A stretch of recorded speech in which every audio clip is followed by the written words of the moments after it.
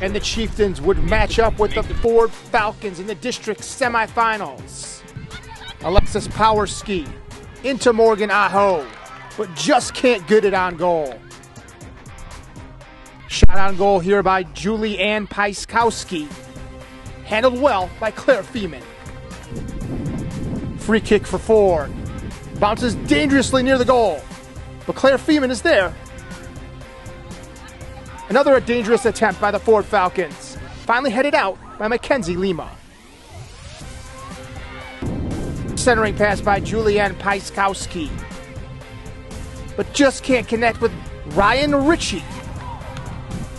Finally, at the 2015 mark, Darlene Rodemaker for the Ford Falcons puts them up 1-0. Claire Feeman had to work hard tonight after the shot from Jenna Vasquez. Utica trying to make something happen at the other end. Anna Kotlars. But no trouble for Kayla Landman. But with 5:12 left in the half, Julianne Pieckowski takes matters into her own hands and puts them up 2-0. Some nice defense right here by Victoria Ruman. Ball ahead for Maria Suffrandini.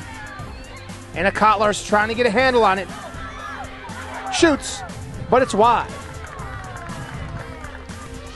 Julianne Pieckowski sending this one just over the crossbar. Final goal by Nikki Fiantaco. And Ford takes this one with a score of 3-0.